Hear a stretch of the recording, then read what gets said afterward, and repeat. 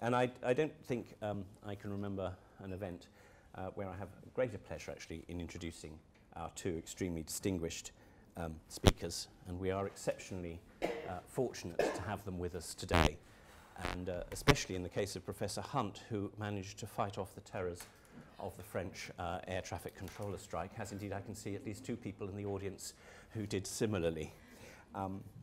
We have with us today two of the most eminent historians of our age, and with their hugely influential and distinguished books, I think we're in for a very interesting and stimulating afternoon, especially given that there is so much comparative engagement between their work. We will, I think, this afternoon very much be focusing on the global and what global means, and I suspect also with a special emphasis on the 18th century. But, of course, their books and their ideas are so fertile and wide-ranging, I expect we may well leave the 18th century territories as well. And indeed, I do very much hope that the discussion that will follow will also be as wide-ranging as possible. And I know both speakers and the Centre very much wanted to put an emphasis on informality as well. We have a basic structure. Professor Hunt will be speaking first and then Professor Colley, but then we will open it up for comments and questions from the floor, which will also, we will have perhaps I'll explain now, but I'll remind you at the time, there will be a roving microphone as well. We're mic'd up, I think, but there'll be a roving microphone so that we can record the discussion. And it might be a good idea for you just to introduce and say who you are before you ask your question as well, and put your hand up and then take the microphone.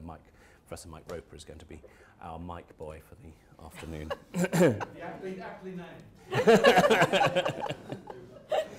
named.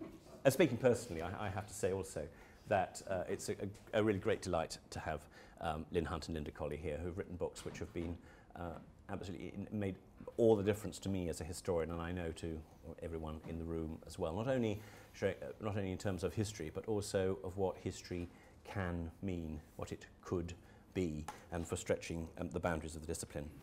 Lynn Hunt is Distinguished Professor of History and holding Eugen, and I haven't asked her how to pronounce this. Is it Weber or Weber? I'm sorry. Or Eugen Weber. Weber, with one B. Eminent Endowed Chair in Modern European History at the University of California at Los Angeles, UCLA. And she's, of course, the author of numerous distinguished books, most especially, I think, of the, and I know many in the audience here have used this as a Bible textbook in our classes, New Cultural History, which I think is as fresh today and stimulating today as it was when it was first published. And also, I might add, a great boost to us who also edit books, perhaps not as distinguished at that, but feel sometimes it's very hard labour, which is sometimes undervalued. Another very important collection and edited book is, I've got them here actually, The French Revolution in Global Perspective, which followed from her politics, culture and class in the French Revolution. And also an important book, I think, which we will perhaps, I hope, be coming back to today, the books she co-authored, the book that changed Europe. I also have to mention Lynn's Inventing Human Rights, which I have to confess came through the post to me out of the blue one day, and I looked at it and I thought how wonderful that it should have come, but I'm not quite sure why it should have come for me, and she very kindly used some of my work in developing ideas I'd never certainly thought of in terms of human rights, and it became the basis here in Essex for a new course on historical approaches to human rights, in which I pretend, Lynn, that I'd thought of those ideas all along, but actually they're embedded in your book. Now, following on from the French Revolution in Global Perspective, Lynn Hunt is currently working, well, has worked on, indeed, the book that is forthcoming, entitled Writing History in the Global Era. And the chapter that she sent to us in advance on globalization is a chapter from that book. Linda Colley is Shelby M.C. Davis 1958 Professor of History at the University of Princeton. She taught, of course, at Yale, LSE and Cambridge before that, although more notably she is a much honoured graduate, an honorary graduate of this university as well. And welcome, Linda. welcome back very much indeed. The author, of course, of Britons, a distinguished biography of Lewis Namia. In 2003, she published Captives, Britain, Empire and the World, 1600 to 1850, which not only in a way tests, I think, the viability of global history, but extends in a new way how one might approach the history of global reach, the history of empire, and really sort of exhibiting a reworking of transnationalism, I suppose, from the bottom up, in a way, to extend Lynn Hunt's thoughts on this in her chapter, and led in many ways directly to another, in my view, very great book indeed, The Ordeal of Elizabeth Marsh, an extraordinary history of, in a way, I suppose, of proto-globalization, in a way, from the bottom up. In her words, a global biography for our globalizing times, using a single life to interrogate, in fact, I think what Lynn Hunt calls larger webs of identity. So that's certainly enough from me. Thank you very much indeed for coming, and I'll hand over to Professor Lynn Hunt. Well, first of all, thanks so much for coming out. I know it's a very busy time of term for you all. I'm not assuming that everybody has read the one chapter I sent along, although I'm certainly not going to, at the same time, reproduce it either, because the idea is for me to not speak too terribly long, because Linda Colley, of course, is going to have much to say, and also because we want to have a discussion, because after all, this is not me lecturing to a class of my 250 students in the history of Western civilization. It's a very different kind of venue, and I'm as interested to hear what you have to say as you might conceivably be interested to hear what I have to say. I want to thank James Raven and the Center for Social and Cultural History for inviting me. This is perfect for me because I think I'm kind of an exemplification of a general movement amongst historians from being a social historian. My first book is actually a social political study of elites in two French towns, a classic comparative study, why was one town revolutionary and the other town was not, at the end of the old regime, the beginning of the French Revolution. The word culture probably doesn't even appear in the pages of that book. I began as a sort of classic social historian of politics and moved on to becoming a kind of cultural historian of politics. And so this most recent project, Writing History in the Global Era, I got involved in because I noticed more and more talk of globalization. I noticed more and more colleagues working on, I think what's probably most appropriately called transnational history, as opposed to global history. And I wondered what this was about and what it meant for the direction of historical studies more generally. So that's how I got interested in it, not because I am a kind of newfound historian of the global myself, which I think might be a truer characterization of Linda Colley, who has worked more in this direction, much more in this direction than I have. So part of it was, what is globalization about, and is it a challenge to the way we've been doing history in the past, and in what sense is it a challenge? And I'm going to talk about that in a minute, but first I thought I'd talk about the book that James was kind enough to mention on the French Revolution and global perspective, because I felt, frankly, if I was going to be interested in this subject, that I should at least try out the global perspective a little bit on my own. I think partly, frankly, this was just a kind of peak, because I felt there was a certain amount of talk about global history. There's a lot of talk in the United States, you probably know this, about world history, because that is what is taught in kindergarten through 12th grade in the United States, is world history. And one of the huge issues has been, well, what actually would that be? And how could you teach students the history of the world? And what does it mean that we have moved in that direction? So this is a big issue, and part of my peak was the feeling that some of the talk about global history and world history was a way of saying that cultural historians worked on little things and world historians worked on big things, or global historians worked on big things, and there was a certain invidiousness to this language. So I thought it would be worth exploring.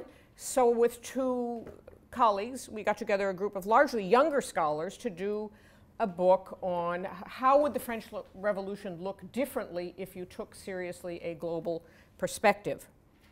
Now, what we wanted to do, however, was not talk about how the French Revolution has a global impact, because everyone who's a historian of the French Revolution, especially if you do this field in France, believes that the French Revolution has a global impact. This is not news.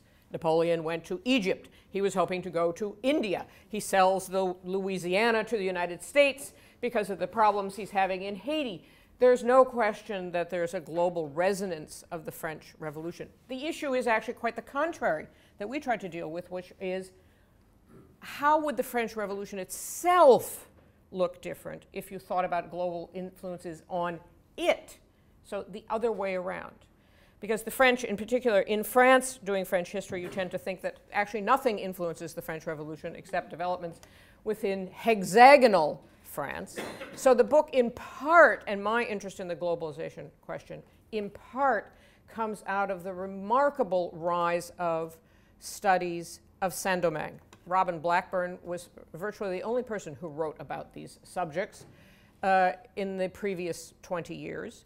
Now, all of a sudden, it is a very hot topic, especially amongst US historians of the French Revolution, to do the study of the Caribbean islands, and in particular Saint-Domingue, the most important of them in the 18th century.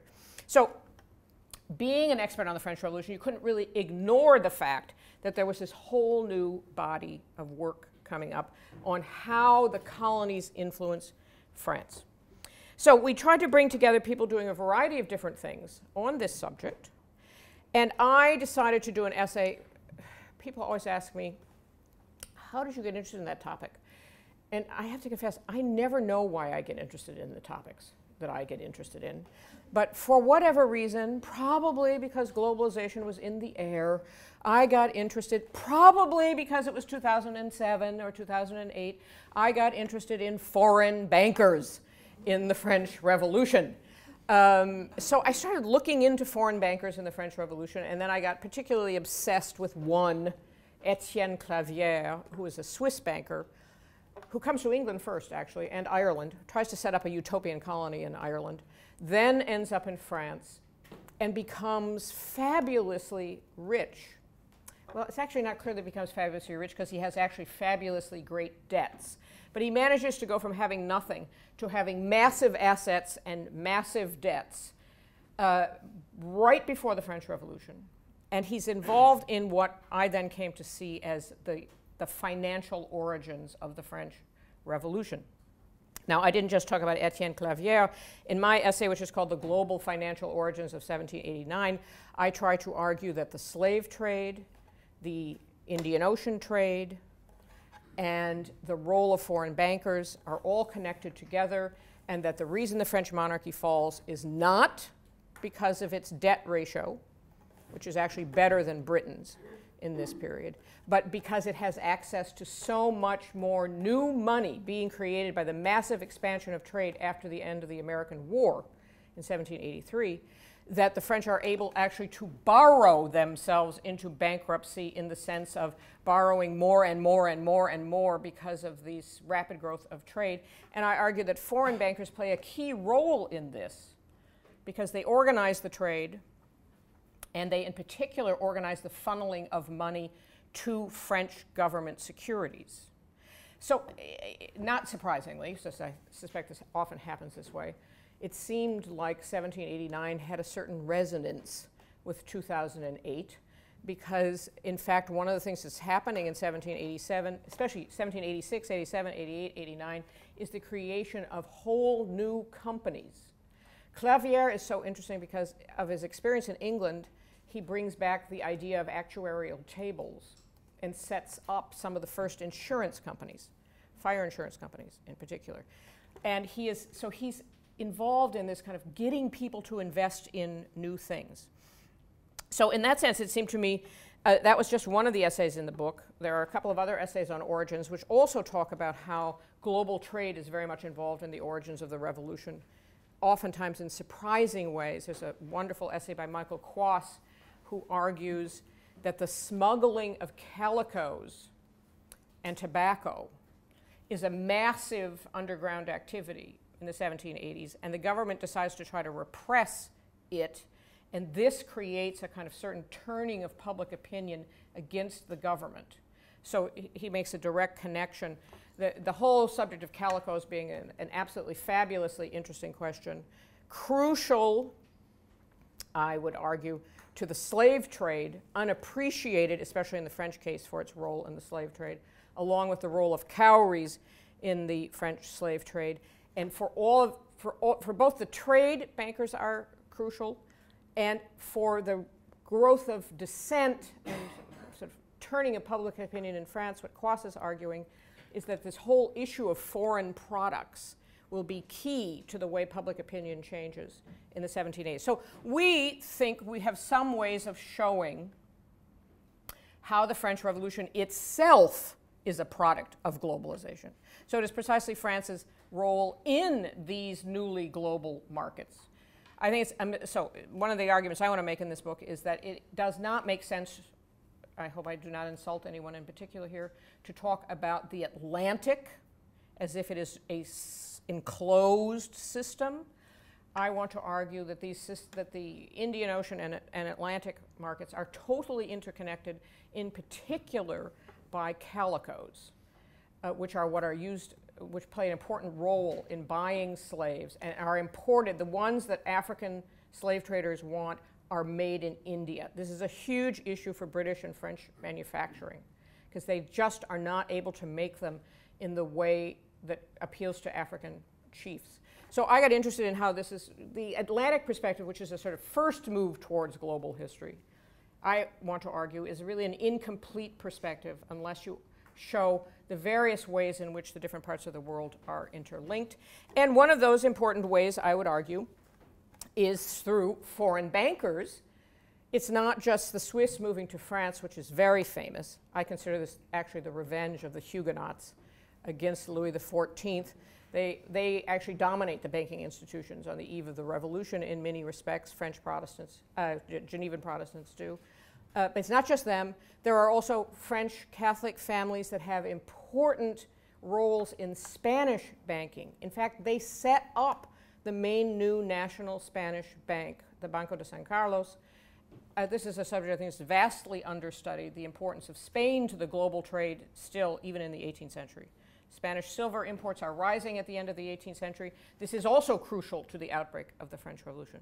So this sort of, you can see how I wanted to show that even cultural historians can talk about economic issues because they actually also involve cultural issues at the same time, which have to do with foreigners, their role in elite circles, how this works. Clavier is so interesting because he's, I think, important in the French bankruptcy, writes extremely important treatises on why the new government must assume the royal debt, being one of the people who has funneled all the money into it. This is not surprising. And he becomes the finance minister in 1792 under the Republic. So he's an extremely interesting link between these various moments in the revolution, and someone who's really vastly understudied. There's sort of one 125-page biography of him. All of his papers were confiscated because he was arrested during the terror. So what I did was spent a massive amount of time entering his registers into Excel sheets, calling my sister to have her explain to me how to do Excel sheets as I was going along, and trying to figure out what exactly was going on, which you can't do by just looking at the registers, which have, you know, point-by-point entries. You really need to sort of see it in a kind of more quantitative fashion. So that was my own particular kind of investment, if you will, in the globalization question and in sort of getting French revolutionary studies to move more in this direction.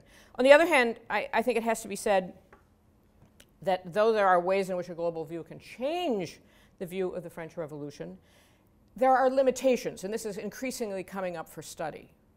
David Bell, your colleague, has written a fantastic essay, which will be published in a few months, I'm sure, on the limitations of the global view of the French Revolution, because there were all kinds of things that happened in the Revolution that just are not really amenable to that kind of analysis. The oath demanded of the clergy of loyalty to the new constitution, which is arguably the single most divisive and important turning point in the French Revolution, hard to explain in global terms. It is a country which is, after all, still 80% rural, at least. The percentage of GNP provided by international commerce is actually very small. So there are going to be a lot of issues that cannot be explained in a global framework. And one of the really interesting challenges of the future will be to figure out, how do these things go together? How will we think about the way we have traditionally done nation-state history, if you will, in a global context, without giving up some of the really important things about the nation-state context? And I will turn to that now by talking briefly about this other book, Writing History in the Global Era, because it's related in part to this question. One of the things that I was worried about with the rising talk of global history or transnational history was that some of the most important issues to me, anyway, as a cultural historian, as a feminist, had to do with things that are very much located in the nation state in our time, such as citizenship rights, which are hard to approach in a global fashion, except comparatively. Of course, it matters who has them and who doesn't, but the struggles for the right to vote for the laboring classes, the struggles for the right to vote for women, all kinds of issues about the way social life is organized, divorce, marriage, the age at which you reach maturity or adulthood, these things all tend to take place in a nation-state framework. So it seems to me that we wouldn't want everyone to go off in search of global topics, leaving behind all of the struggles about women's rights, minority rights, and the place of the non-elite in the national fabric seems to me to be an extremely important subject. So this is one of the things that I was interested in. But in fact, to be entirely honest, and to put the chapter that some of you have perhaps looked at into context, I also wanted to relate this to my ongoing interest in the fate of cultural studies. So there's a first chapter that's, if I may put it in truly soundbite form, the rise and fall of cultural studies. Not that I think cultural studies is going away, but it's about the rise of criticism of cultural studies. Then the second chapter is on the challenge of globalization. Not to say that it's a response exactly to cultural studies, but to say that there are certain issues in cultural studies that made the rise of interest in globalization have a certain resonance. Not that it would displace the one, but in particular here, this is something I've been interested in for a long time, the fact that in most cultural history, and especially in cultural studies viewed more widely, there was a kind of reticence, if you will, about causal analysis and a certain kind of reticence about metanarrative.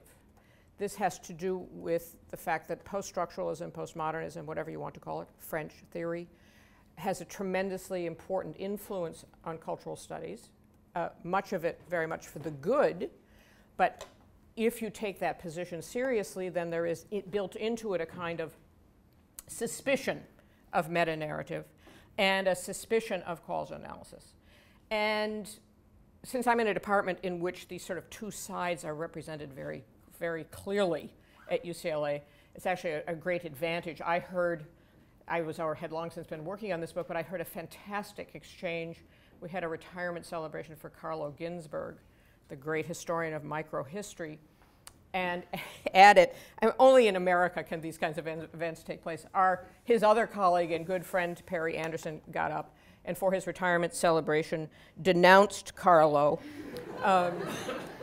for having refused to see the importance of causal analysis and denounced basically microhistory as an endeavor altogether for its inability to talk about the things that really matter in history. So I was interested in this tension between microhistory as kind of a fuller and fuller context, and the sort of traditional issues of causal analysis. You know, because Perry's view is sort of like, he was in particular actually attacking a talk that Carlo gave about Marc Bloch. So actually Perry was attacking mainly Marc Bloch for not having offered a causal analysis of the origins of World War II in his book on the coming of World War II. So this sort of starkly posed the issue. Should historians be talking about causes, or should they be talking about how things happen and how they sort of take place, leaving aside the causal analysis? So my view was that this is a big issue that cultural studies had not resolved. What to do about cause and what to do about metanarrative, maybe even what to do about narrative generally. So first chapter is on cultural studies, in a very short amount of space, telling where it comes from, what it is, and what's happened to it. Second chapter is about globalization and whether that is the new paradigm to replace cultural studies. And in that chapter, as some of you know, I try to talk about what I think are some of the defects of the globalization view, especially if it's viewed top-down, because it emphasizes the macroeconomic and definitely effaces many of the things that have been gained in historical research in the last 30 years. But they also argue there is a way of approaching it from the bottom up, which I think has an enormous amount of promise, not least because 3 of the great practitioners of it from the bottom up are actually in my own department at UCLA: Sanjay Subramaniam, Sibu Aslanian in Armenian history, and the book I talk about a little bit in there by Sarah Stein on ostrich plumes and their trade and what it tells you about how things work. So I think there is the promise of this kind of work of doing globalization from the bottom up, which builds actually from cultural elements. And this is the way, I think, not to efface microhistory, not to efface cultural history, not to efface the history of women and all the things, and the history of minorities especially. Of course, this is particularly striking. Aslanian's book is about Armenian merchants. Stein's book is about Sephardic merchants. Francesco Trivolato's book is about Sephardic Jewish merchants. They're often about minority groups and their importance in creating global networks. So I see the tension between the different ways of approaching globalization. And then just to conclude, I would say what the last 2 chapters are about, because they're probably even more problematic, which is why I didn't send either one of them to you. The first chapter is on how, so then when I raise this question and I say, well, globalization maybe, maybe not, I then say that one of the things I think needs to be done, and one of the answers is there needs to be in some ways even more cultural studies or cultural history, but of a certain kind. And what I want to offer then is I have a chapter on the concepts of society and self, where they come from, how they function in modern social science. All of this in 35 pages, because we wouldn't want to go on too long about such big topics. As a way of getting to the 4th chapter, in which I have a critique of Foucault's metanarrative. I argue that it's incredibly influential and important because it is the counter metanarrative to the standard metanarratives of modernity, such as Marx, Weber, Freud, and Durkheim, all of which I consider incredibly important. But Foucault's is the great counter narrative, it seems to me, with certain elements of Freud and Weber thrown in. And I argue there are problems with his narrative and that we need to have a different meta-narrative. So I sort of sketch out what I would think would be a different meta-narrative. And later on in discussion, if you want to ask for my 2-sentence summary of what my new meta-narrative is, I can try to do it, but I think it would be insane to try to do it right now. So I think the best thing for me to do is give the floor to Linda, see what you want to talk about, and we'll go on from there. Thank you.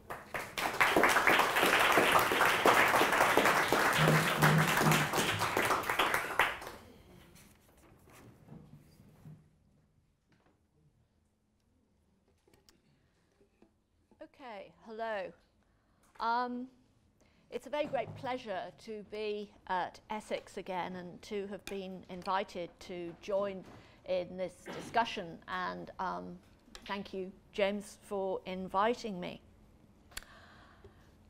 That historians, along with others, need to improve their understanding of the connections and also the disconnections that have operated over time within the global human community seems to me self-evident. But that said, I'd like to make some observations and raise some questions, and I'll be talking in general terms, and to a degree I will be endorsing what Lynn said, partly because I didn't know what she was going to say, so such is life. It is important to recognise that arguments for the importance of what we now style global history and meditations on what today we call globalization are not in fact new. Polybius was discussing some of these issues in the 3rd century BC. So in 1731 was an utterly obscure Kentish vicar called Richard Spencer, who translated Bishop Bossuet's late 17th century discourse on universal history, while also adding some thoughts of his own. Particular histories represent what things have happened to such or such a people with all their circumstances, Spencer wrote. But to understand the whole clearly, you must know what relation every history can have to others. Only that way, he insisted, would you be able to see all the order of time. Some 150 years later, when Lord Acton initiated the Cambridge Modern History, he stressed the importance of transcending nationality and stated that universal or world history, and he used them as synonymous terms, was different from and much more than the combined history of all countries. As far as I know, the first book in English to include in its title the phrase global history was published by Hans Kohn back in 1962 in a New York series called World Perspectives, which was intended to address, quote, our growing global age. So these arguments and emphases have been around in different ways for some time. So what, if anything, is new now? The extent to which discussion of these issues has become more widespread and much more emphatic is owing, I would suggest, to at least 3 main factors. First, the accelerating consequences, real and perceived, of decolonization. I think that's very important. Second, of course, the coming of the World Wide Web with its transformations both of knowledge gathering and potential audiences. And third, the influence of scholars such as Said, Spivak, Chakrabarti, Balibar, many others, who in different ways have stressed the importance, the desirability of provincializing Europe and the West, and the need to reassess and assert the importance in human developments over time of actions, forces, ideas occurring outside those particular parts of the world. These academic arguments about provincializing the West, provincializing Europe especially, have of course piggybacked on and been reinforced by the progressive post-war decline, relatively, of Europe, and the contemporaneous resurgence of the great Asian powers and the rising influence too of some parts of Latin America, the Pacific world, and Africa. However, it's worth noting that even though this there is a new emphasis on global history, globalization. There have, in fact, been marked limits and also marked differences in the take-up of these ideas on the two sides of the Atlantic, which are the parts of the world I know best. In an article published in the American Historical Association's Perspectives this May, Luke Closey, I think that's how you pronounce his name, but I wouldn't know, he's a Canadian historian, and Nicholas Guyat, who works at York, calculated that 3/4 of the historical research being carried out in Britain and Ireland and in North America as a whole was still being devoted to Europe and North America. Having examined 60 history departments and 2,400 historians in the UK, US, and Canada, that must have been fun, Guyat and Closey also found, however, that scholars here in what some would call the UK, we had a discussion about this over lunch, were more Eurocentric and more nativist than their American and Canadian counterparts. This is what they calculated based on their research, whereas 1/3 of US scholars worked on American history and a further 29% on Europe, they calculated. In the UK, over 40% of historians worked on domestic histories, while another 36% focused on continental Europe. Now, we might, as the afternoon goes on, want to discuss the implications and meanings of these apparent divergences in historical practice and interest, and what they may indicate about the continuing significance of national and geographical and indeed political differences. It seems to me quite likely that different levels of take-up of global history in fact confirm the endurance of important regional and national distinctions.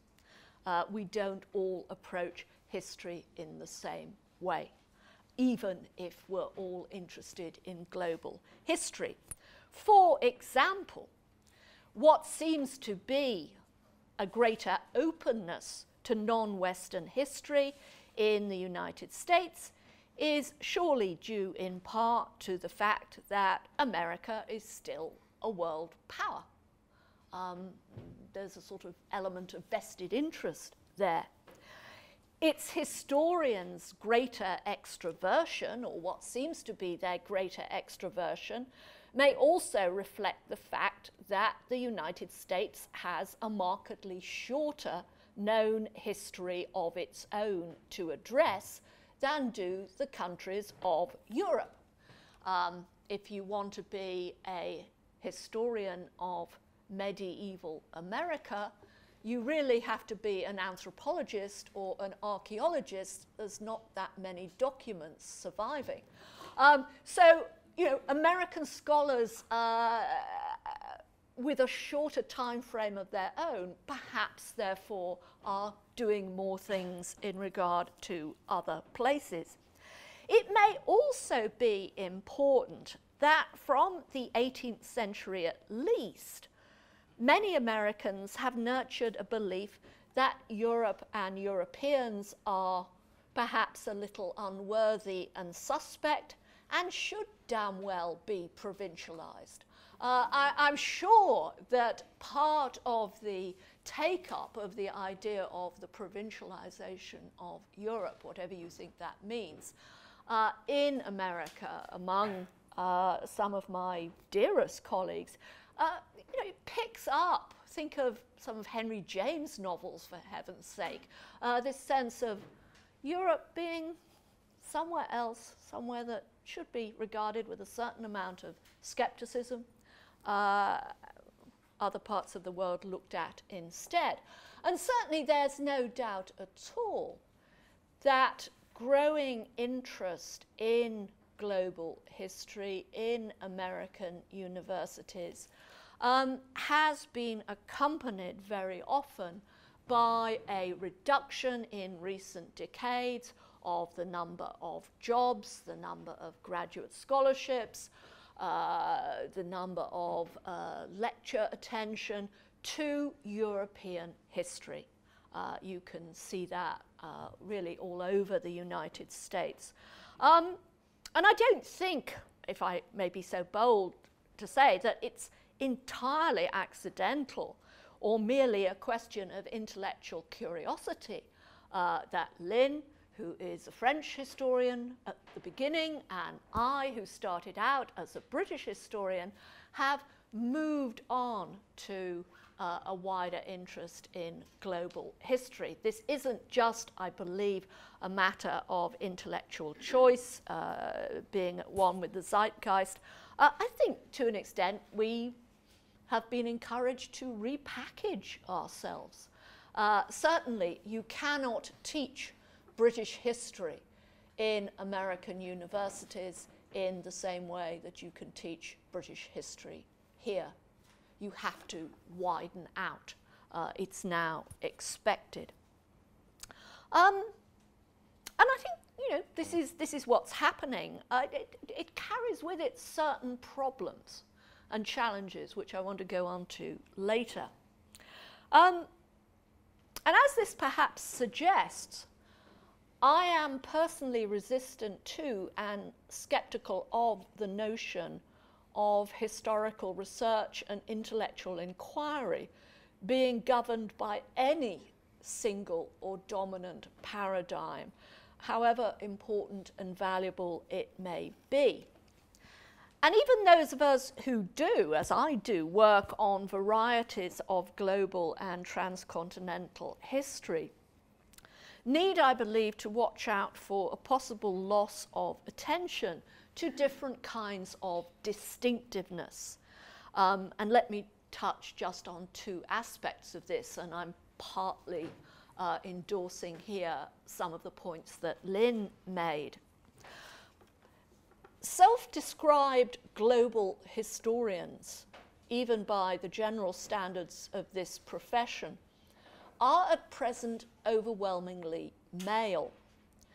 And when I read, with great profit, some of the great synthetic global histories that have been written in recent years, just occasionally I sense a barely suppressed note of relief that scholarship is now reverting to the real macro, one might almost say macho stuff of the past. Transcontinental movements of capital, the movements across continents of armies, the rise and fall of empires, transnational commerce and finance, heroic and failing explorations, the transmission across continents of great ideas, and so on and so forth. Developments which were usually caught up and associated with highly educated and or highly wealthy and or highly aggressive chaps. And obviously I'm sending this up slightly. These conspicuous actors, as for example in Chris Bailey's recent very interesting work on 19th and 20th century transcontinental liberalism, may now sometimes be non-white. But they are still in the main highly educated and or highly wealthy and or highly aggressive men. Manifestly such actors are very important. But as Lynn has already said, we've therefore got to be careful in evolving global histories that in giving greater attention to conspicuous transcontinental developments, we don't in the process push aside or ignore the work of earlier generations of social historians, subaltern historians, women's historians, etc. And obviously what I tried to do in my last two books was to play with notions of a kind of global history while incorporating people much more at the bottom of society, so that captives focused very much on poor whites and some poor blacks. The ordeal of Elizabeth Marsh looked at a particular mixed and itinerant woman and her family. Not just including stories of disadvantaged individuals within global histories, but employing the former, stories of individuals, to thicken, to nuance, and to test the latter, global history. Because I think this is important, apart from anything else, for issues of perception in the past.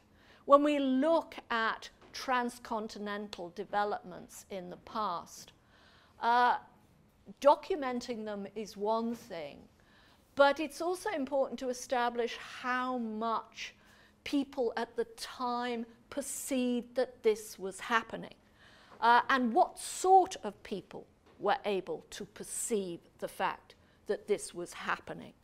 And that really needs to be tested on at an individual level, at least to a degree. Global historians also need to be attentive to specificities and to the distinctiveness of place in regard to particular processes over time. Richard Spencer, the obscure 18th century Kentish vicar I mentioned earlier, put it this way: in the order of ages, we must remember certain times memorable for some great event and action, to which we are to bring all the other. This we call an epocha, from a Greek word that signifies to pause upon, because we stay ourselves there to consider, as at a place of rest.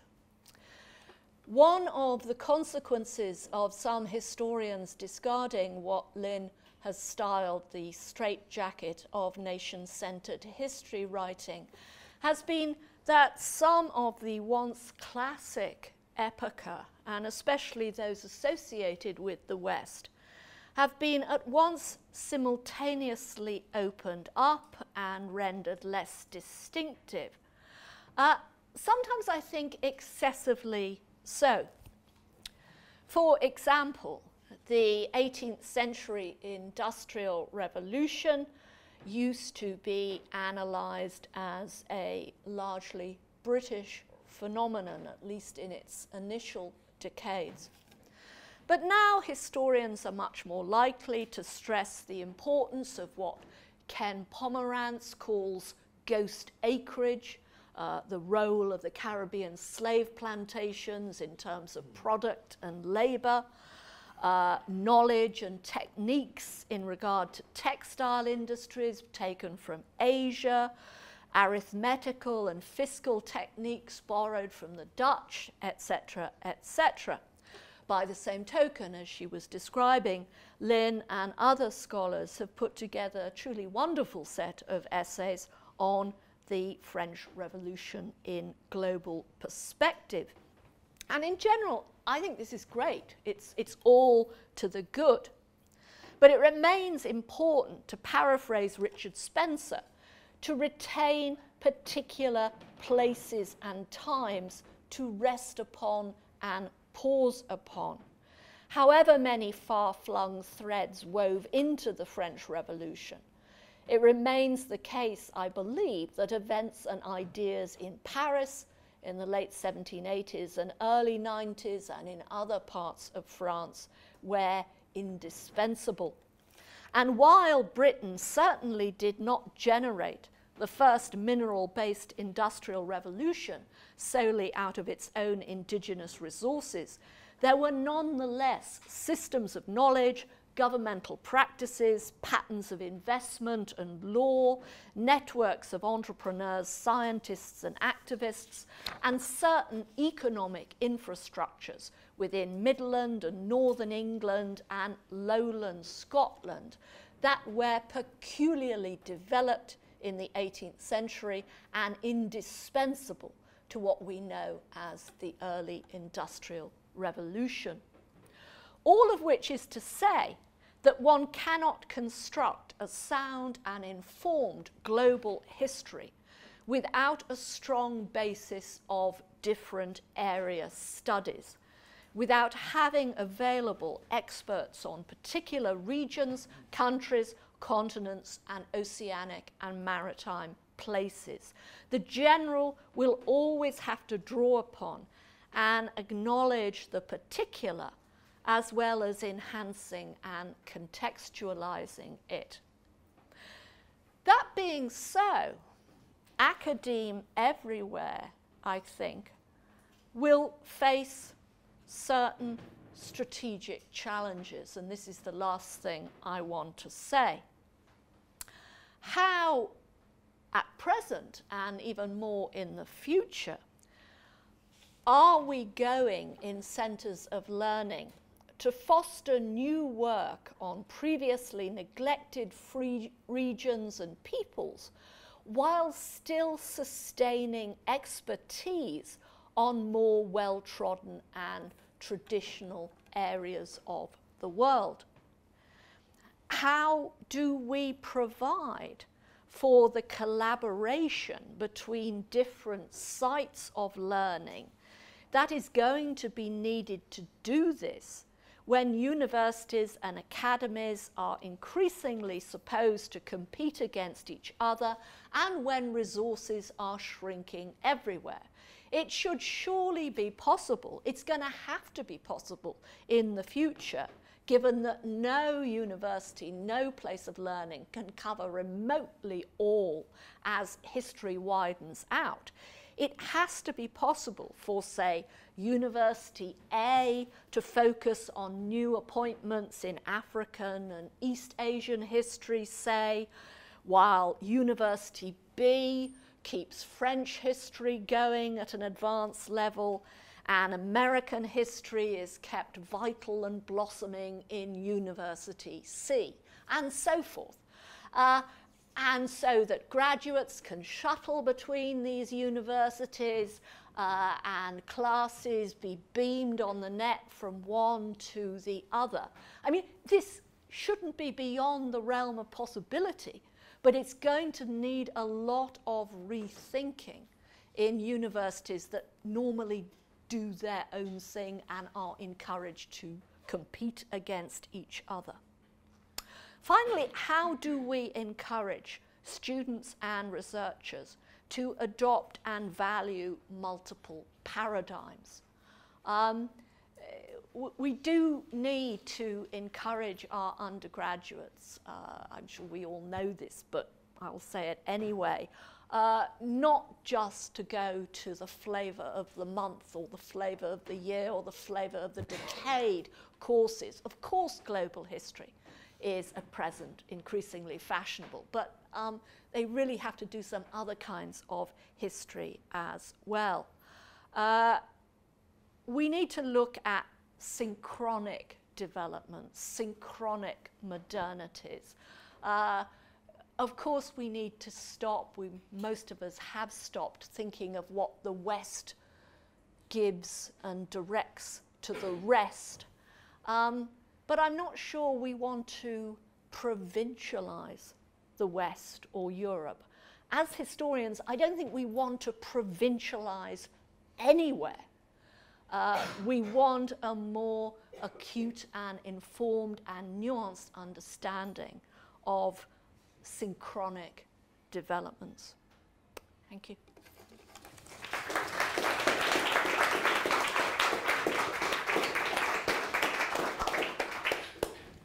I'll ask Lynn whether she wishes to respond, but you may wish to integrate your response into the audience, or would you like to respond? Well, let me just say, I would just say a couple of things. I think that one of the issues, to me, one of the issues that came up when I was listening to Linda offer her incredibly interesting remarks is that one of the underlying issues that perhaps we don't talk enough about, at least in history departments, is that part of this has to do with a kind of constant evolution, but now a dramatic one, in what it is history is for. In the 19th century, arguably, it was straightforward. It was elite men learning exempla from Rome and Greece about how to be great political leaders. So what you should study was perfectly obvious. In the 20th century, you could argue that the rise of history as an academic discipline also accompanied the rise of history as the narrative of national cohesion. And in this regard, I would say what is really striking about that, because I've actually looked into this a little, is how much more nation-centered history writing is in the non-West. Or Australia. Look at it. I looked at Australian National University. Virtually no one doing non-Australian history. Talk about a short history. Look at China, slightly more orientation towards the outside world. In India, not very much. So it's not as if Europe is particularly striking in its connection to national history. This remains obviously, so what I'm saying, in the 21st century, national cohesion still remains obviously an important element, especially in newly independent nations. I looked at Ukraine. It has nothing but Ukrainian history, almost. I mean, there's hardly anything but Ukrainian history because it's seen as having a distinct national. I think one of the issues we're talking about, in other words, is what is history for in the future?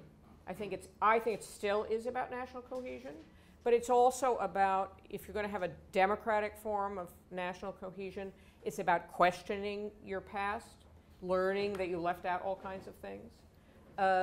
And I think it's an open question about what it's supposed to be for in the future. In terms of the US and why this is so big there, I think that Linda cited some very important reasons, but left out one, and that is that in the US, this openness to world history has to do with the fact that our immigrant pool has changed. It is no longer European, so our kinship with Europe is no longer the key element in American identity. We have students from everywhere. And one of the really good side effects of this, along with a rising interest in the rest of the world, is actually a shift in what we mean by Europe. Because of the Hispanic immigration to the United States, there is now an increasing interest, for example, in Spanish history. Now, no one can say that Spanish history, for example, in the early modern period, was not important. But it fell out of favor. It wasn't taught. Everyone had British, French, and German history because those were the problems of the 20th century. The German problem and how to ally with the British and the French to take care of it. Then the Russian problem.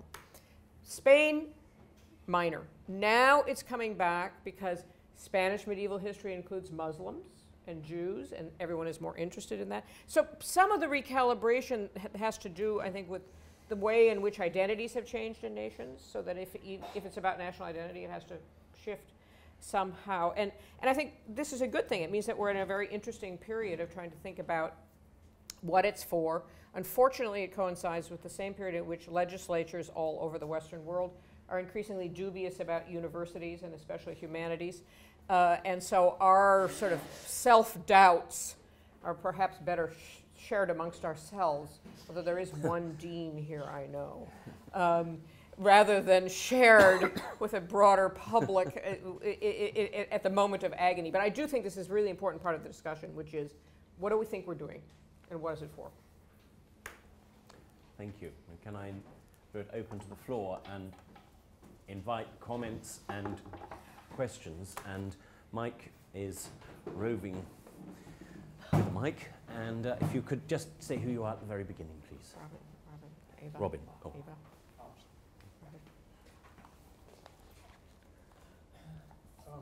Well, those were two fascinating introductions to this very topical subject. Can you hear in the back? And no. Okay. Fascinating contributions to this enthralling topic.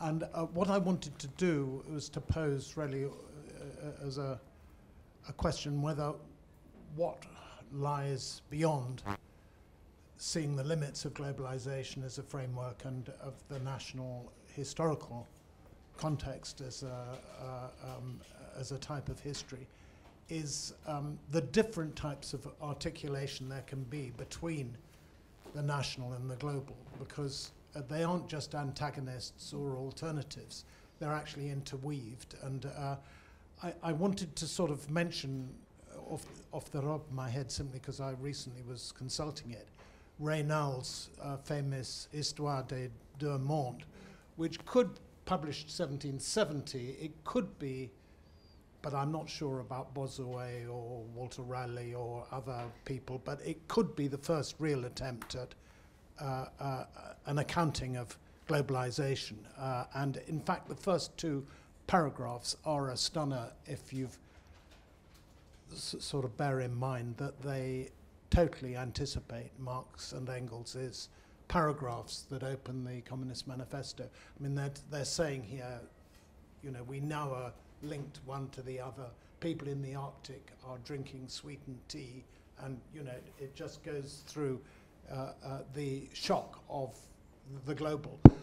But really the book as a whole, which is a vast sprawling work and by different hands, but there, if you ask what's he really trying to do, or what are they trying to do, well, there would be various answers to it. But I think one element that would apply particularly to Raynal himself, I mean, he was trying to orchestrate Diderot and Pechmeja and lots of others, but his concern was a sort of national concern.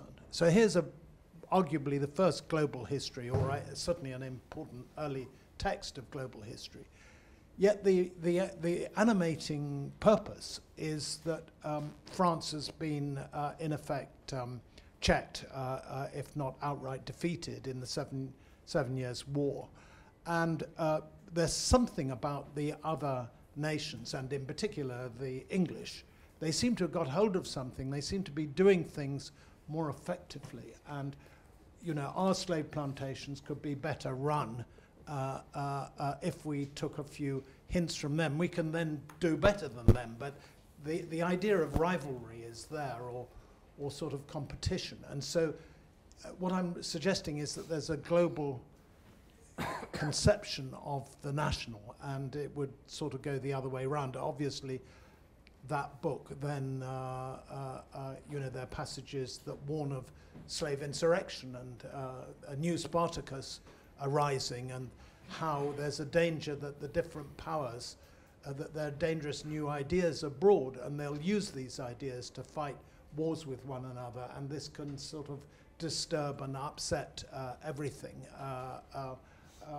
So I just feel that there's a nexus here of the global and the national, and that in a way, while I very much share the idea that not all of European history ought to be provincialized, but there is a sense in which every national history, I mean, it's a pretty important exercise in a way to provincialize it, and it's a little bit dangerous to allow any national history to be not provincialized, because it means it's a sort of national messianism, if we can save the world, which is the kernel of quite a number of national imaginations. But maybe the provincializing impetus is quite good, so long as it's in a context of, you know, this wider context of the global.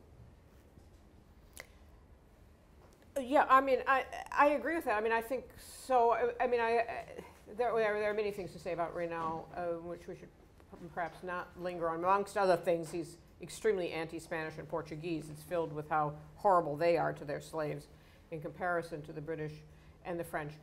What I think it shows is that what your point is, though, it's the interlinking between the nation-state part and the global part. And I think that's very important. But there are various ways of approaching that. I mean, I think that's one of the great things about Chris Bailey's book on the birth of the modern world, is that it's filled with analysis of how the increasing power of the British, ironically, actually, because he doesn't really draw attention to the irony here, the increasing importance, especially once the French Revolutionary Wars show how powerful national armies can be, it leads to stronger state formation in the rest of the world to try to counter what is seen as one of the advantages of a strong state formation.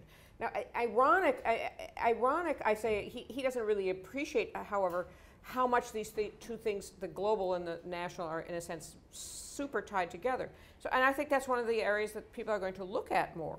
With the interest in global history, there has been much more interest in empire as a form, which was in, you know, the history I grew up with in university.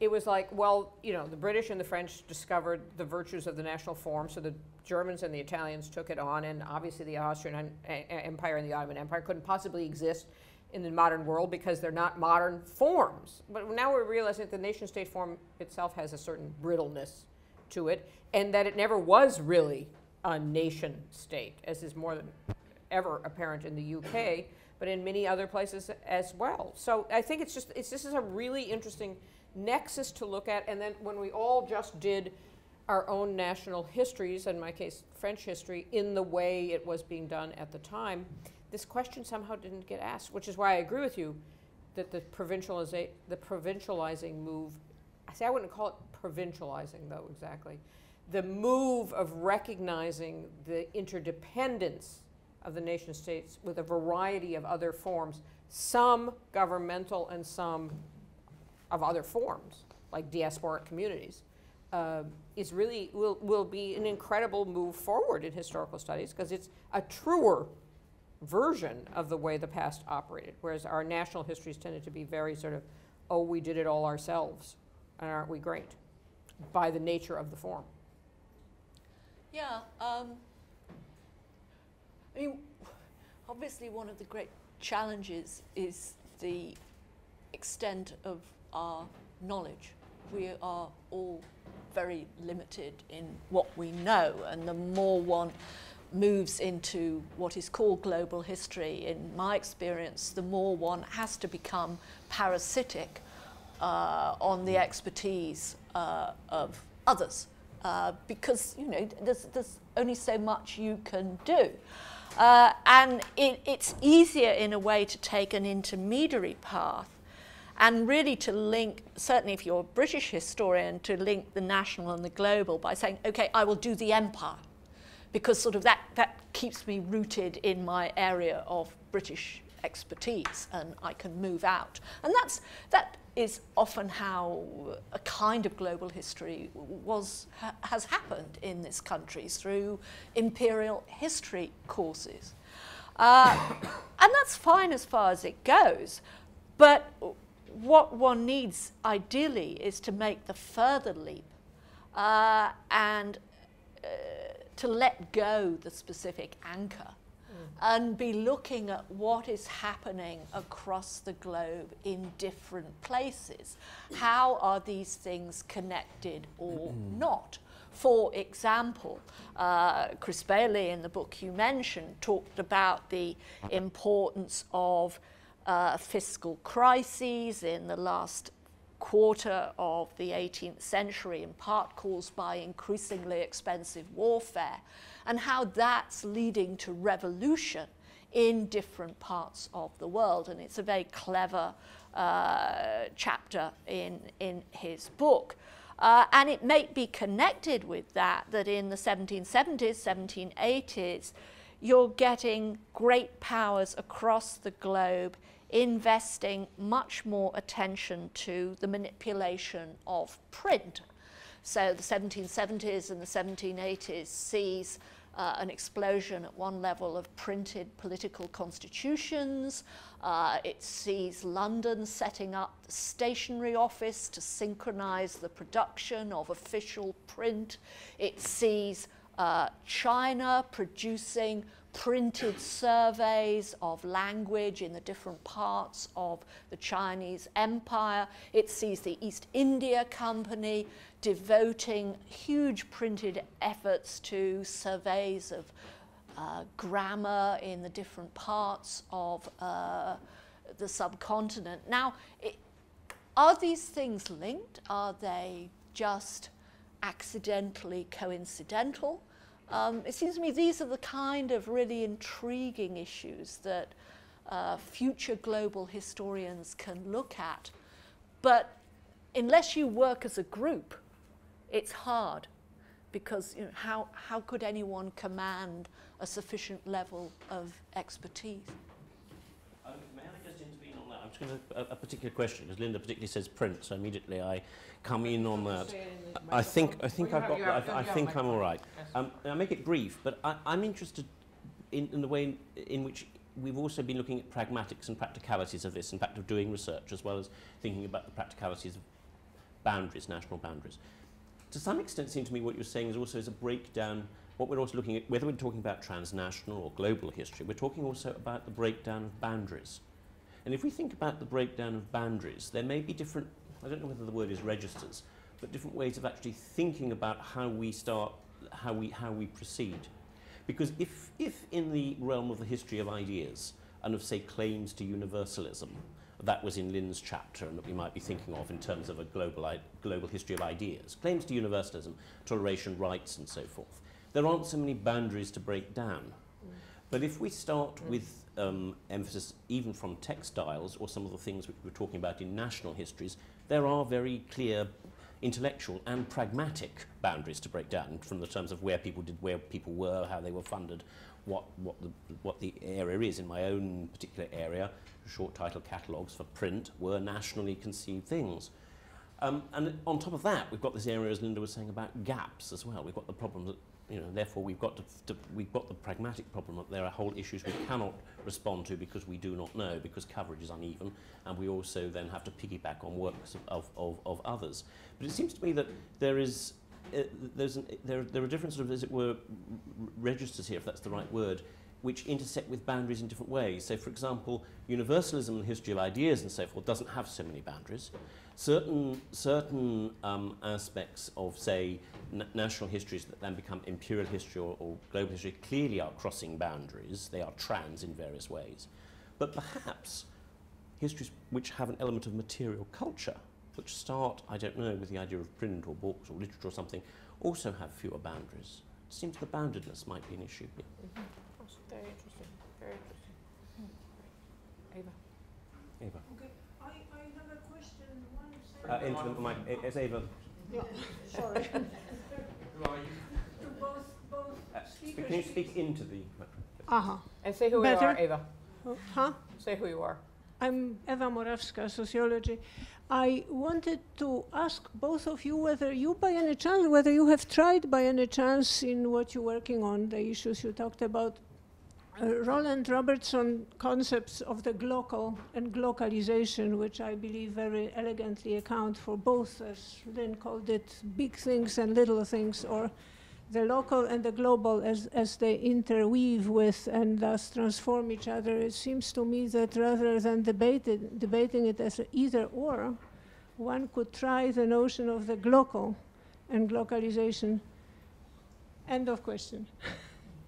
Yeah, I'm a big believer in this, and that's why in my chapter I cite the work which I consider absolutely a model of Marcy Norton, who tries to explain I think explains quite nicely the globalization of chocolate as a commodity by starting with this extremely important question of why did people want to have it?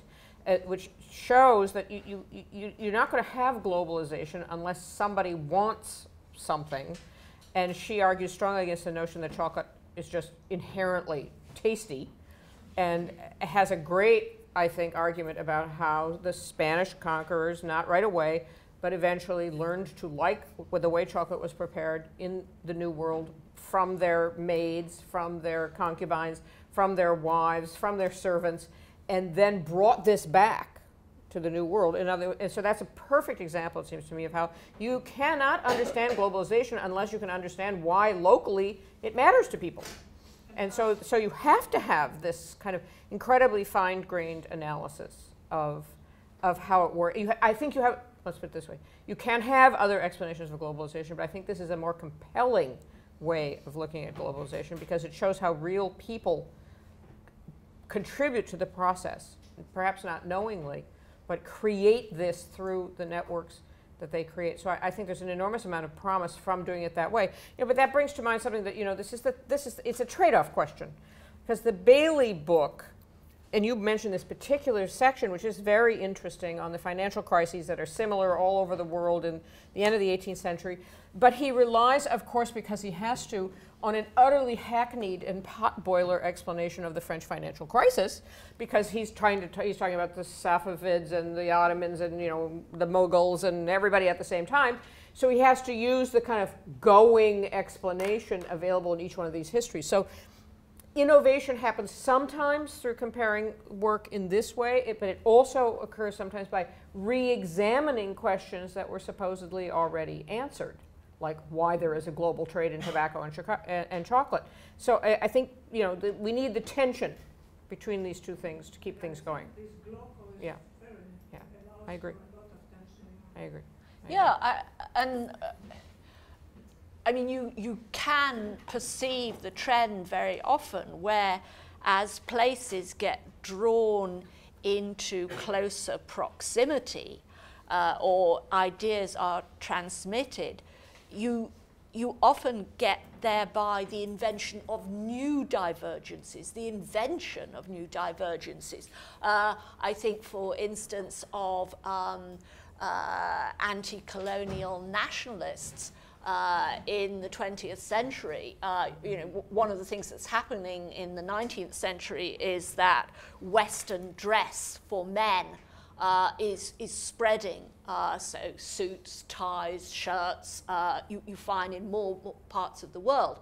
So one of the things that has to happen, or is chosen to happen by some anti-colonial nationalist groups, is a reversion or a partial reversion to indigenous dress, so that confronted by sartorial globalization, you choose to stress your distinctiveness. In some cases, you invent a distinctiveness which may not have existed before.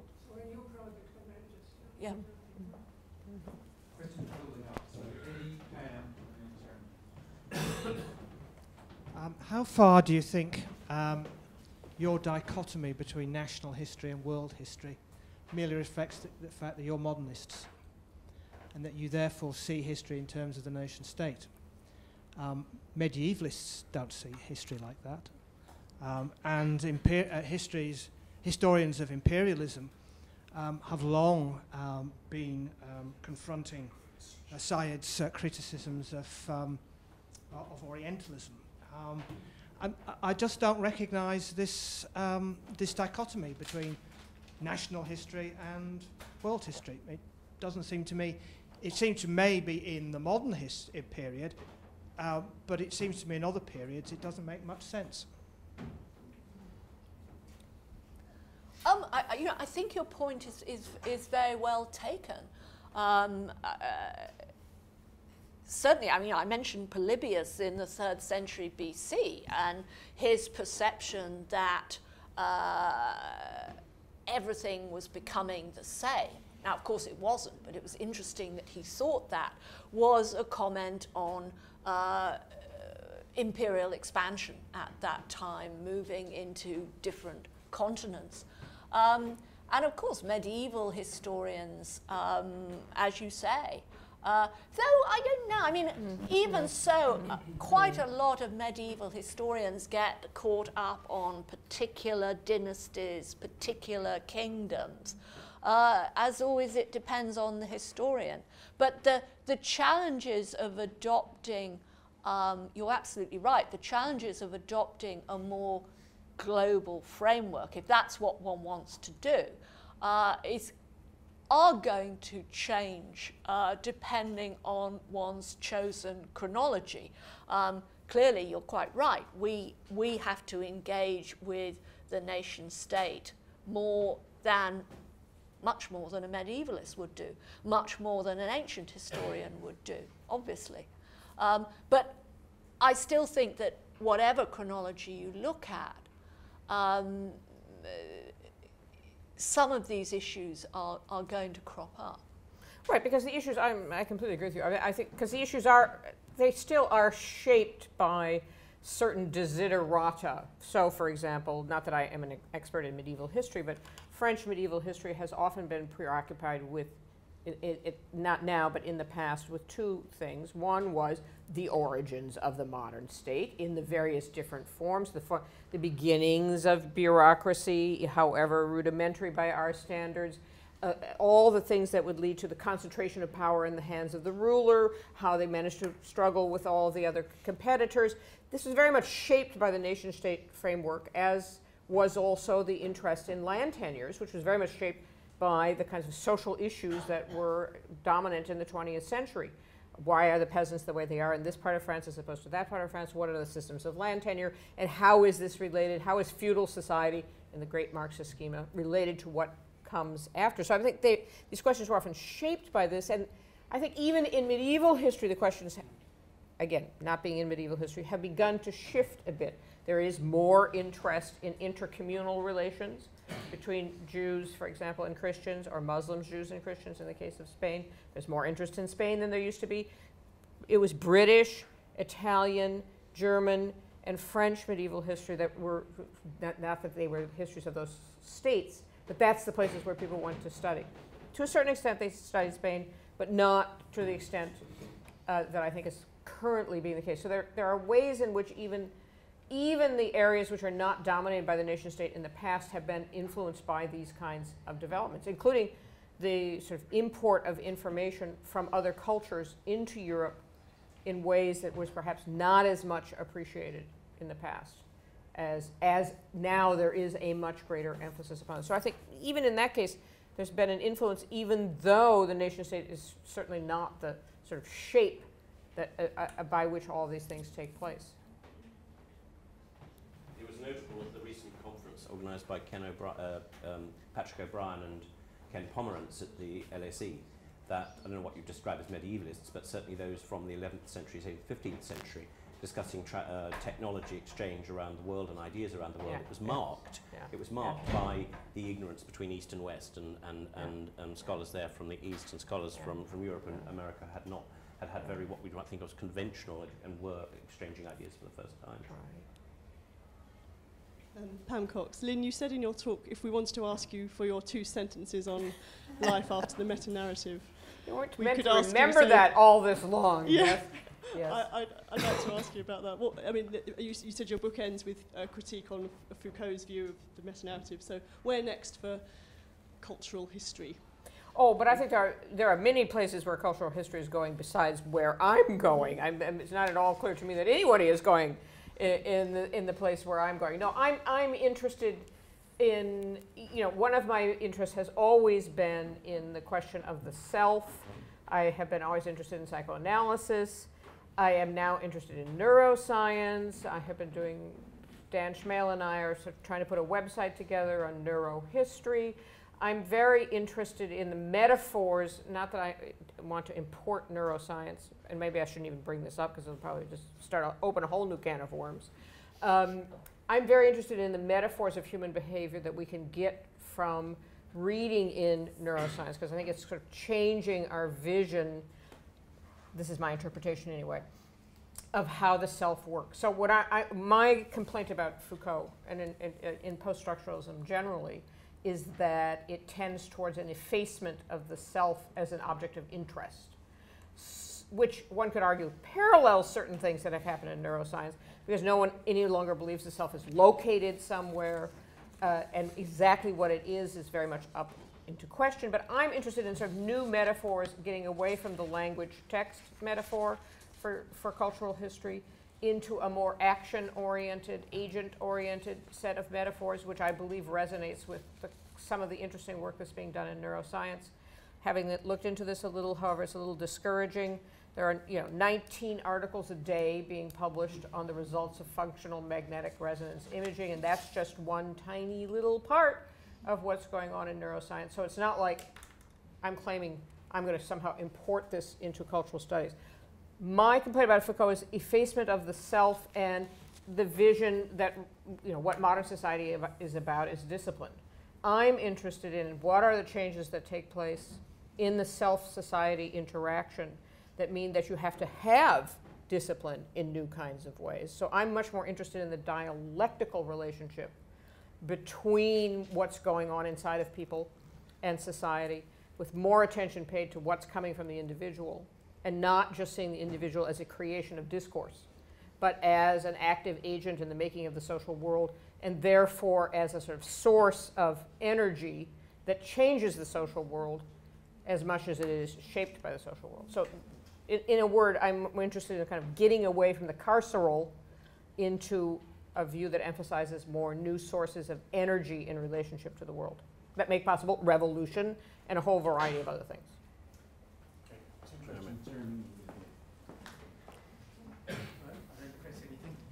No?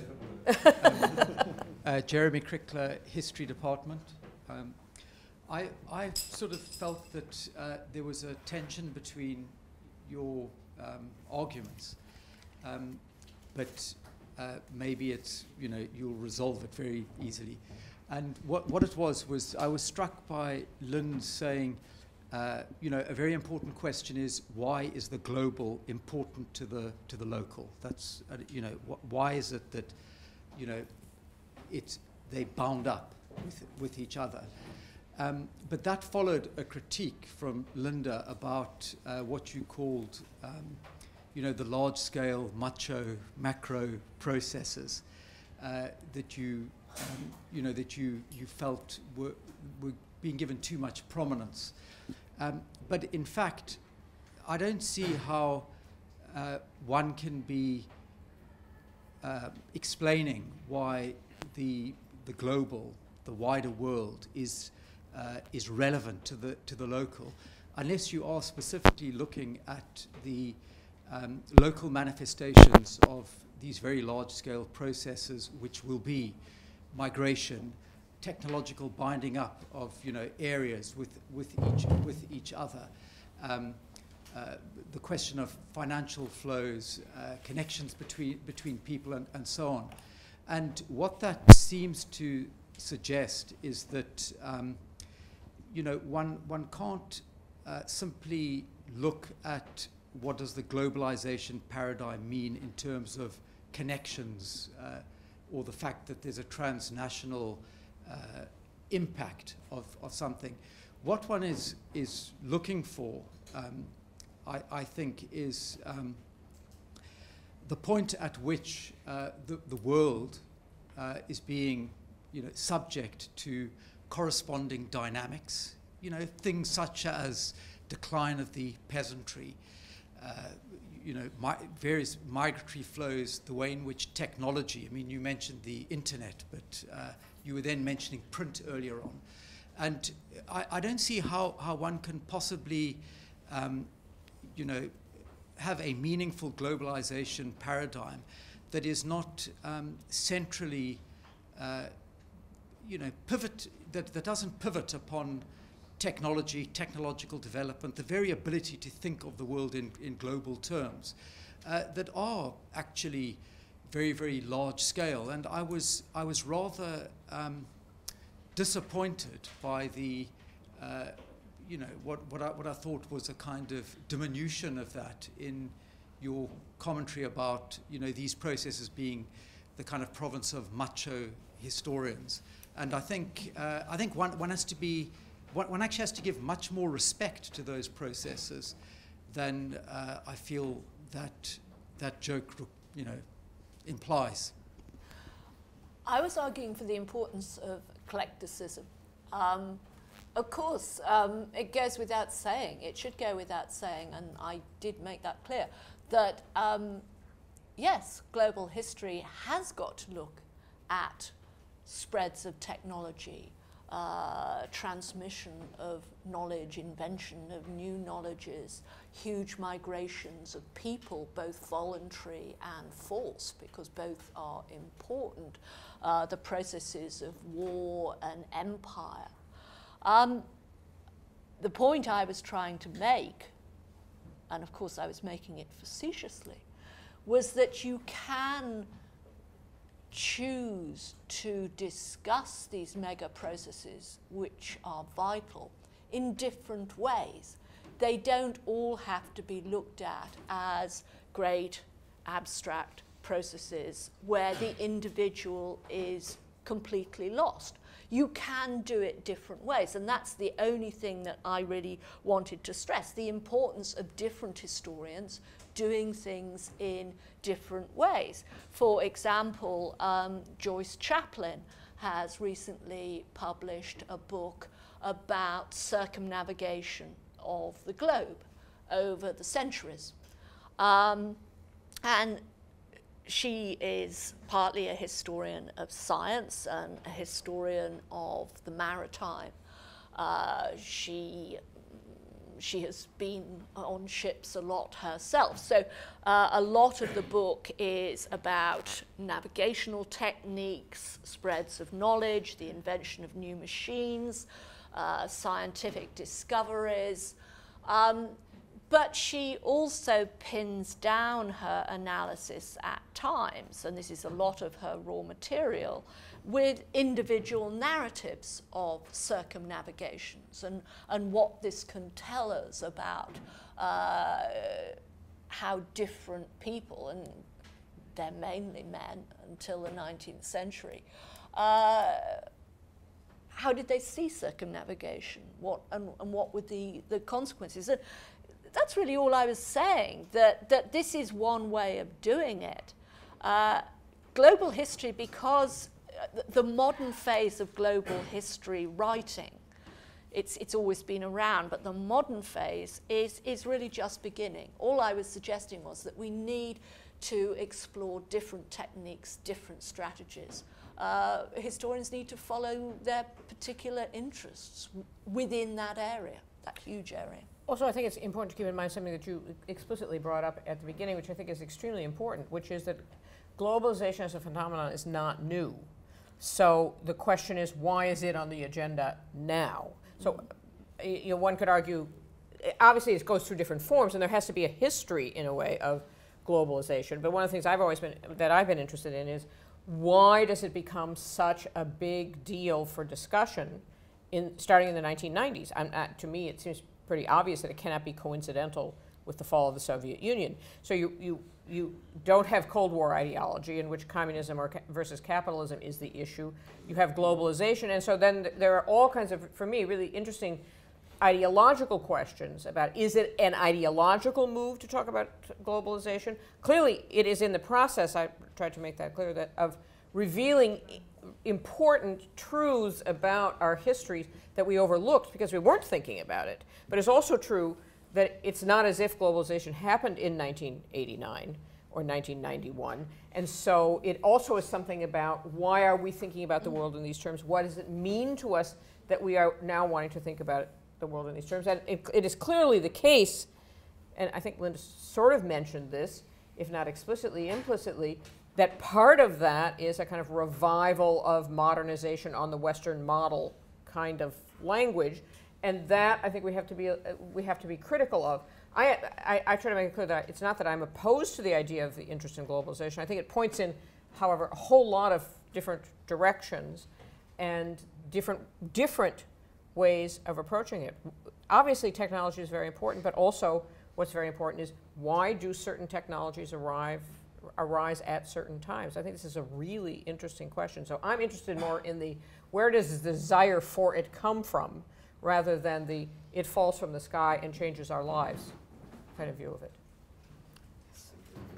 Vasily Sociological Department. We didn't hear a thing. We didn't hear a thing. Sorry, Vasily Sociological Department.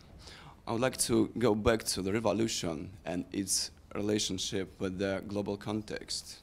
I had the idea that the research interest of modern historians is strictly connected to the current interest of the.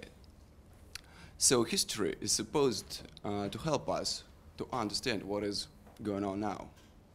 So to help us to understand the present.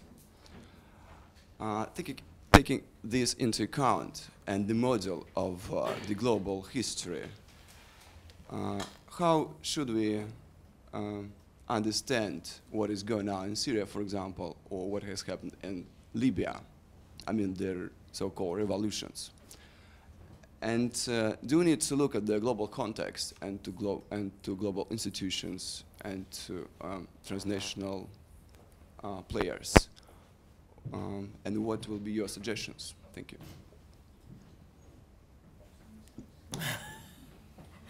Libya was never a U.S. colony. That's all I can say. No. I'm sure there are people in the room who are way better placed to answer this question than I am. And I'm leaving. We're all right, Linda. We've got it organised. Kathy's going to consent. Yeah. Oh, All right. Okay. Do we have further questions? If there aren't, can I say that there will be plenty of opportunity for further discussion outside, certainly with Lynn. We've got a reception outside. Linda has to leave us to catch her train. I think we're fine, Linda, actually. It's all right, Kathy doing it. But can I, before you have to dash off, and I think there might be a chance just for a brief chat with people, just say on behalf of everyone how enormously grateful we are for you for what was a really memorable afternoon. Thank you so much. Pleasure. For coming.